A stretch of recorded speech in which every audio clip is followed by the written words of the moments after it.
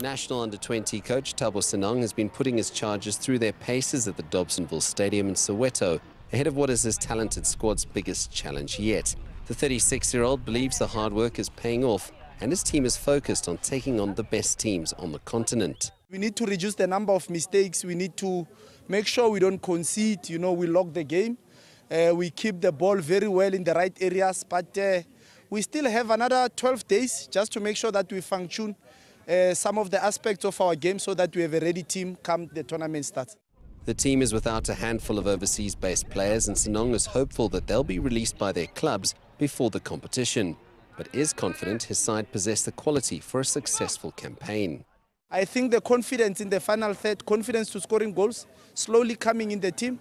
But as we say, we just need to concentrate. These are youngsters.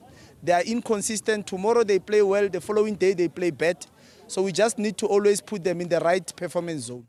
Senong says that qualifying for the World Cup is the objective for his young team, but the Bafana assistant coach is under no illusions ahead of the AFCON tournament.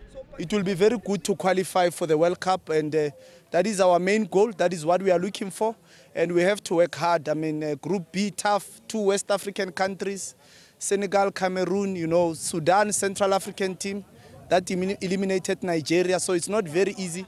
Qualification for the World Cup is a massive incentive for Thabo Senong's charges. They know a top 4 finish in Zambia will ensure they line up against world football's elite in just a few months' time.